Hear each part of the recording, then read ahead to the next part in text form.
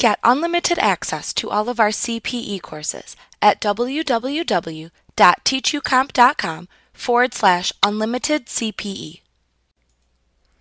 In this lesson, we will look at some examples of incompetence and disreputable conduct with regard to practice before the Internal Revenue Service.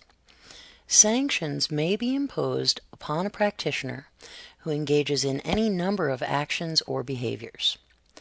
The following examples are not a complete list of the offenses for which a practitioner might be sanctioned, but they give a broad idea of the Internal Revenue Service standards with regard to incompetence and disreputable conduct.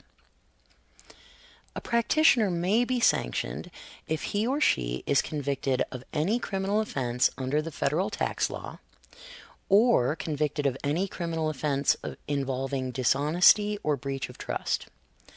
Practitioners may also be sanctioned for convictions of any felony under federal or state law involving conduct which renders the practitioner unfit to practice before the Internal Revenue Service. A practitioner may be sanctioned for giving false or misleading information to the Department of Treasury or to a tribunal. Such information includes, but is not limited to, federal tax returns, financial statements, affidavits, declarations, or other financial documents.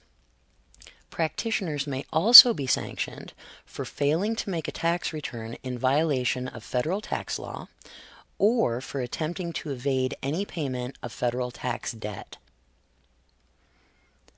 A practitioner may be sanctioned for assisting a client in violating any federal tax law or for suggesting to a client an illegal plan to evade payment of federal taxes. Practitioners may also be sanctioned for any misappropriation of client funds. A practitioner may be sanctioned for attempting to influence an officer or employee of the Internal Revenue Service by the use of bribes, threats, false accusations, special inducements, gifts, duress, or coercion. Practitioners may also be sanctioned for knowingly aiding another person to practice before the Internal Revenue Service if the other person is ineligible to practice before the IRS. A practitioner may be sanctioned for contemptuous conduct, including the use of